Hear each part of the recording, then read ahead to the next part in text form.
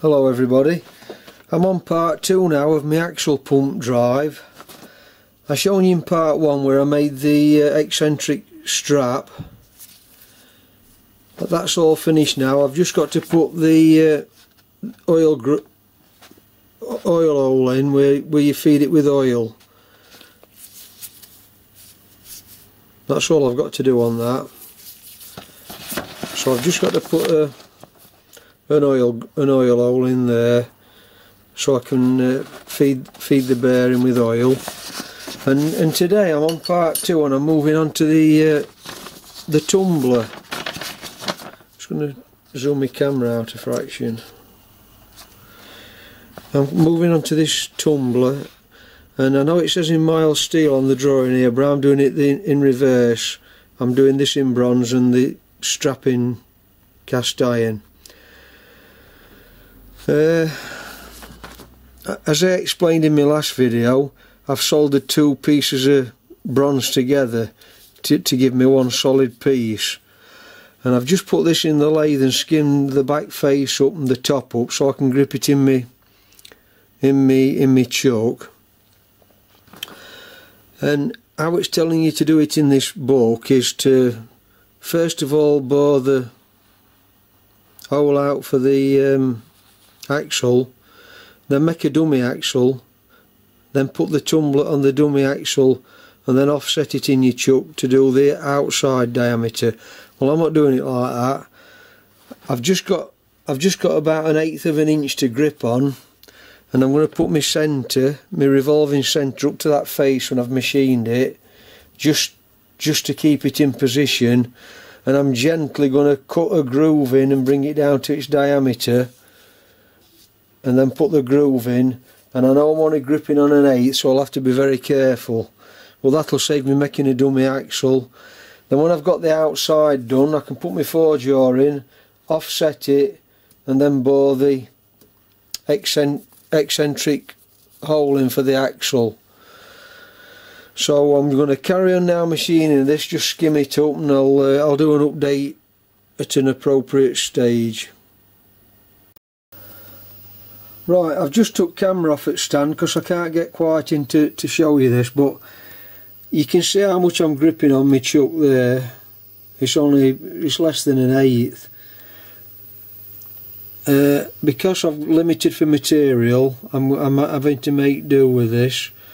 And what I'm going to do, rather than make a dummy axle and put grub screws in and hold it on a dummy axle, I'm risking doing it gripping on that very slight bit of chuck jaw. And what I'm going to do, now I've faced it up, I'm just going to offer the centre up just to support the work, the revolving centre, like that, just to support it. And then I'm going to put my groove in with that parting tool there. And the groove's 1/4 inch wide, and it's 3/32 in from this front edge, and I've just got enough room to get me tool outside at jaws. Anyway, watch this space, and I'll do you an update later. I'm just trying to get a close-up of me actually cutting this. I'm not sure how close I can get though. But I've got my tool in now, and I'm using my dials just to cut the groove.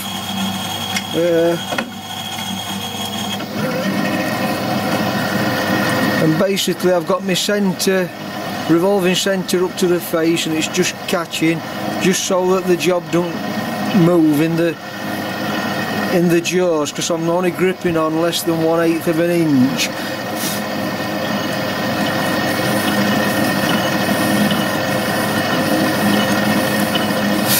I'm just taking light cuts. This is nearly my finishing cut.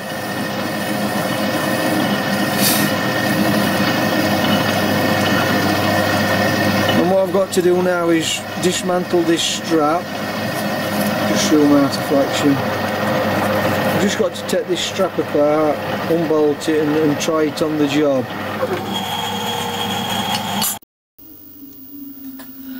Okay, then I've managed to get the groove in with no catastrophes happening. I think putting the centre on the face helped me to do that, so bear that in mind. Anyway, the reason you have to make your strap first is because you've got to put the strap on in 2 halves and then bolt it on. And I've got everything down to size now. I've got this strap bolted on and it's a little bit tight, but not too tight. But what I'm going to do, I'm going to run it in while it's still in lathe. I'm going to put my tool up against it here and start the lathe up. I don't know if you're going to be able to see this. I'm just going to run this tool into that bolt head, make sure nothing's catching, and then start the lathe up and run it in. And obviously when you're trying your strap on, you must put some oil on or it'll never run free.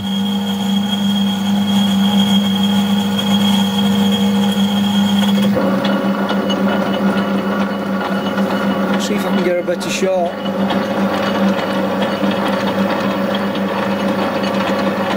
So I've just touched my tool onto the bolt head just to hold that strap. Just a minute. I think I'll just let that run for 5 minutes and run in, and then it'll be a nice fit. And then I've just got to turn it round, face it off to length and diameter, and then I've got to set it up again and put that offset hole in for the eccentric. I'll come back to that later. Okay, then I've moved back over to my Myford lathe now. I've marked the hole off. It's 5/16 from the actual centre of the tumbler. From the centre point, 5/16 in on the centre line, and then I've scribed a line, same as me axles, 3/4 diameter, set up to that line, and I've just centred it. I've just centre drilled it. So all I've got to do now is open it up with a bigger drill, bore it out to fit my axle, then we'll reconvene. Right, just done the final cut. Get it a quick polish,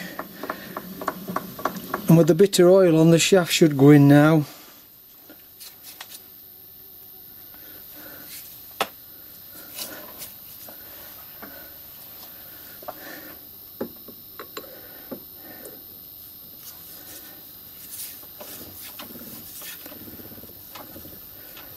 Yeah, that's okay.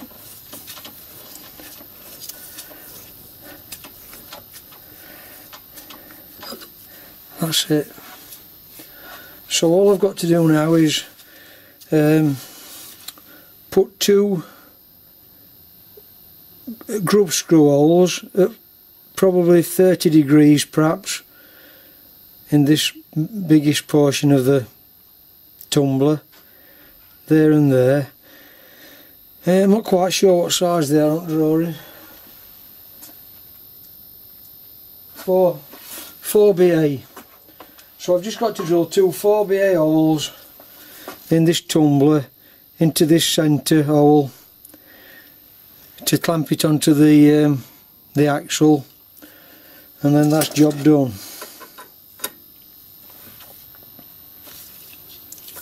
Don't forget to put packing on. Don't go and damage your surface that you've already machined.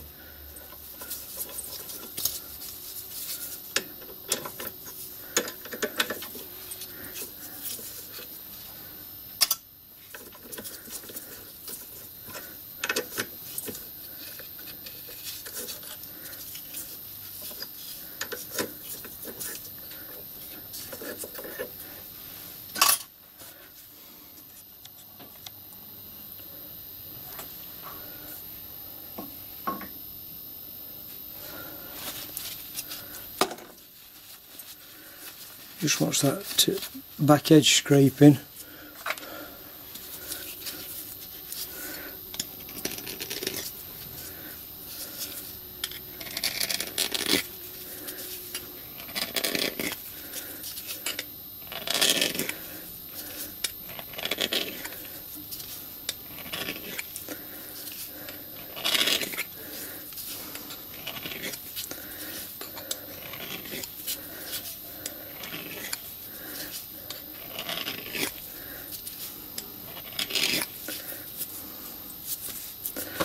Right, so I'll get back to you when I've put the grub screw holes in and final assembled it.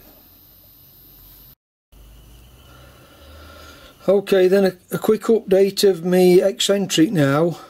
I've managed to get the grub screws fitted, and I decided against doing it at an angle because it wasn't going to give me a very good start on the end because of the angle. It wasn't going in straight, so I've decided to go straight from the top and put a small one in at the bottom, and I've used 3/16 BSW high tensile grub screws. And then what I've done, I've put a point on the grub screws so that when they're on the shaft,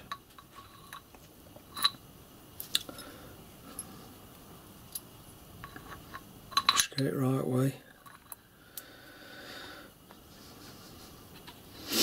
so that when they're on the shaft you can position it in the centre, screw your grub screws in, and then they'll make a mark on the shaft, and then take it off again, and then just put a drill in just a very short depth to take the point of the grub screw. That's not critical. That's it. So that grub screw at the bottom is going to line up with that hole, and that one at the top is going to line up with that hole there, making sure that they go into that little recess. That one's in.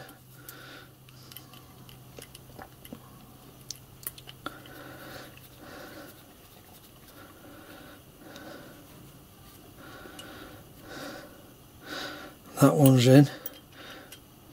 And you need to make sure that they're buried under that journal surface, like that. Now just briefly, on going on to the drawing,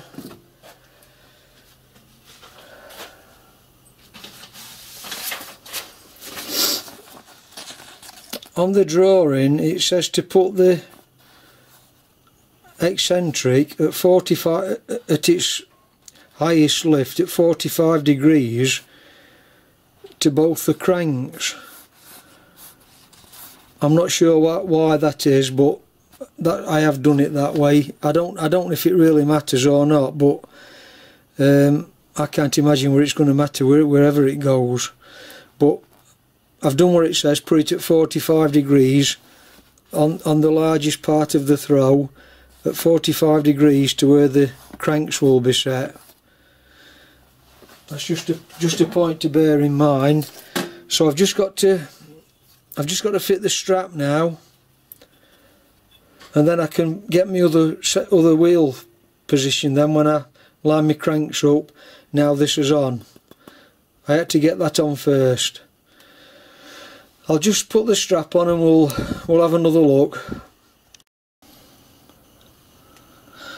Right, I've got the strap fitted now, and when I finally fit this I will put locking nuts on here. They're just on just for the time being.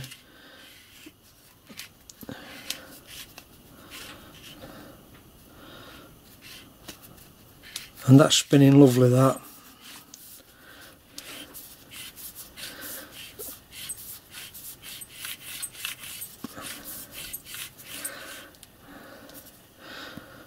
Right, so that's it then. That's the end of that little part.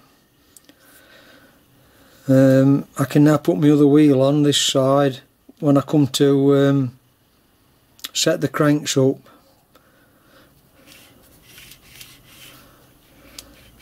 And then the connecting rod for the pump fits onto this part, and that it'll be doing that.